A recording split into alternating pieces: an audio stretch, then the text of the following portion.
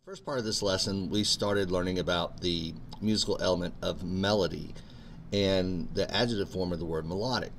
Um, and we also talked about MIDI instruments and how the QWERTY keyboards on our computers can serve as an input to create sounds, pitches, musical notes on the computer. So the next step to complete this project is you're going to take your improvisations, the ideas that you develop just exploring, and actually record that as a bass line.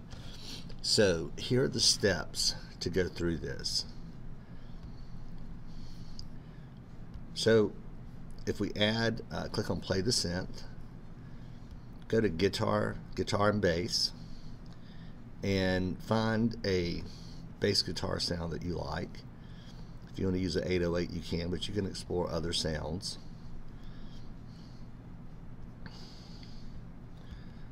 This is one that I like.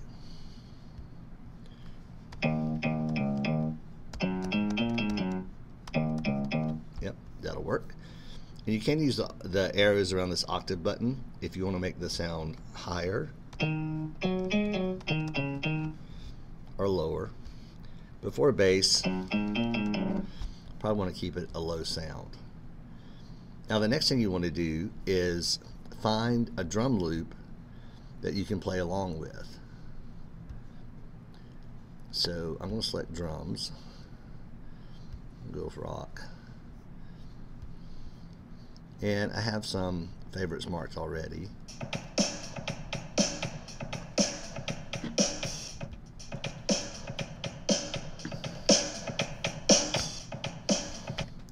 And if you double click on the loop, it should add it into the workspace. The default setting is it typically will add the loops as 8 bars, but for my recording I only want to do 4. So I'm going to come up to the cycle bar and put my cursor on the right edge, and then I'm going to click and drag to the left so that it's just covering 4 bars. Then I'm going to come down to my drum loop and put my cursor in the upper right hand corner of the region and click and drag to the left for the loop. Now these next steps are important. Down here at the bottom center of the window, this is the metronome on off button, sometimes called a click track. You want to make sure that this is turned on.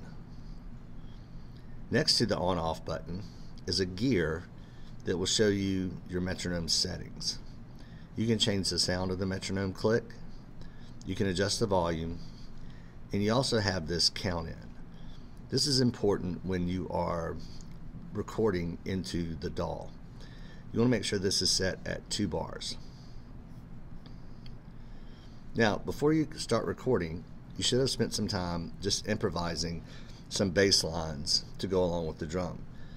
You don't have to use a lot of notes, and the notes don't have to move very fast.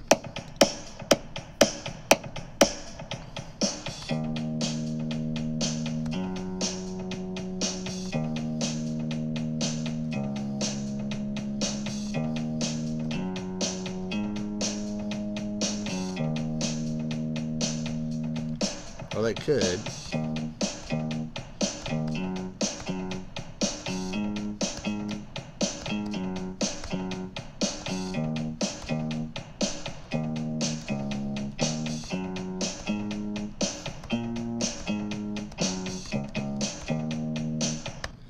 But you just want to come up with an idea.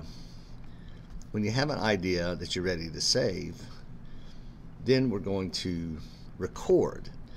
But actually what's happening, because we're working with MIDI, this is not real sound with real instruments, but we're just inputting data into the DAW. When we worked with the Patterns Beatmaker and we were clicking on boxes to create drum beats, we were working with MIDI. And we were creating the sounds by taking our mouse and clicking on different parts of the box. This type of entry of MIDI data is what's called step entry methods. By recording our bass line as if we're playing the instrument, this is what's referred to as real-time entry, meaning we're entering the data as it's actually happening in time. This is usually a much quicker way to enter the data, even though it is a little more difficult to be rhythmically accurate. But I think I'm ready to record. So again, I want to make sure that my metronome is turned on. And then when I hit the red circle, I'm going to hear 8 clicks before the recording begins. That gives me time to set my fingers up before I start playing. And then when the playhead reaches the end, I'm going to tap the space bar to stop the recording. Let's give it a try.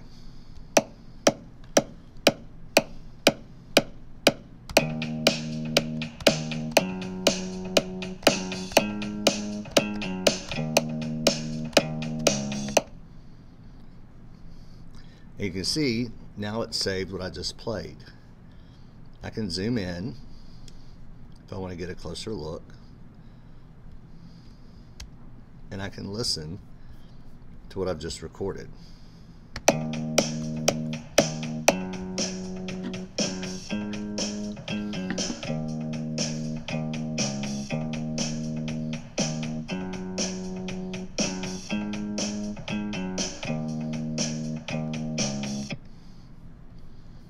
Great.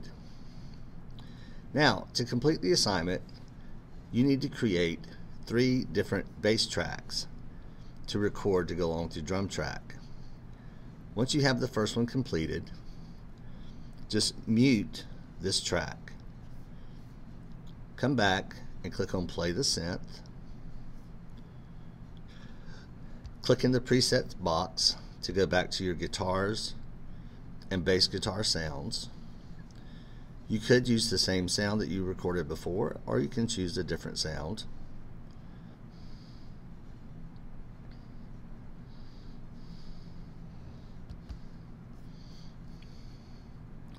I'm going to close this window because I really don't need it. Again, make sure that the metronome is turned on. And so now I can create maybe a little different sounding bass track.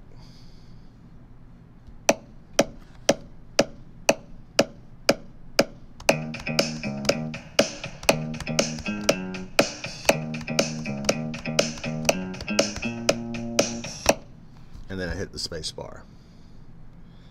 And again, Soundtrap has captured what I played in real time. Again, we're just looking at data points with these lines and dashes.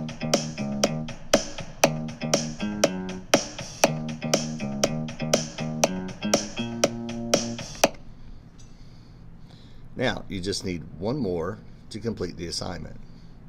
So again, I'm going to mute this track. I'm going to come down and click on Play the Synth. Guitar and bass. Bass electric. And I think this time maybe I'll change the sound.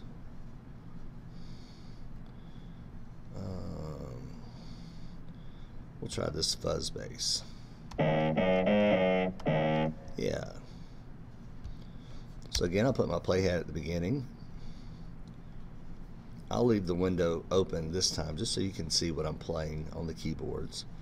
I'm using these black keys over here on the left. So now that I'm ready, I hit record.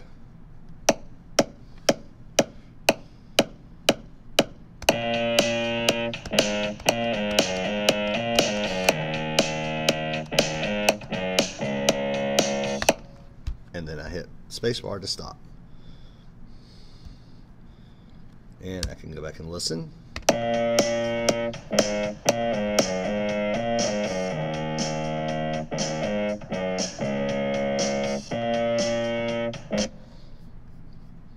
I can mute that one and listen to my other bass line.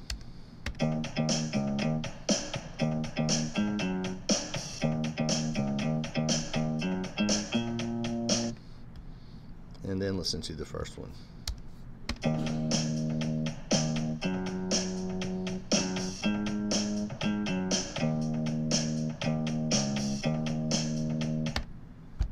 And that's the assignment. So I look forward to hearing with what you create, and I hope you have fun experimenting and improvising with these bass sounds and recording your first bass loops in real time.